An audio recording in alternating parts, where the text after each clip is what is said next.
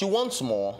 Now, she reacted to a song that Wizkid dropped after she came out recently to say, oh, the freedom that comes from being a snitch, in quotes.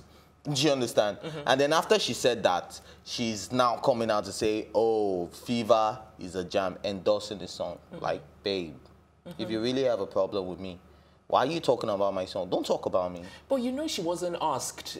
I mean, she didn't just come out. Yeah, she was asked. I feel like So, when this whole drama came out, people were saying she was still in love with Wizkid. But because I read the whole, was it 5 pages or 6? I think it was longer. I think it was like 7. You know, I read it and I based my judgment from that piece. I felt, oh, okay, she has moved on. The truth is I didn't read the chat because it was too much of... I read every single so thing. I read the article. But right now that she's endorsing the song and saying nice things, even though she was asked, I feel like she's still in love with Wizkid. As well.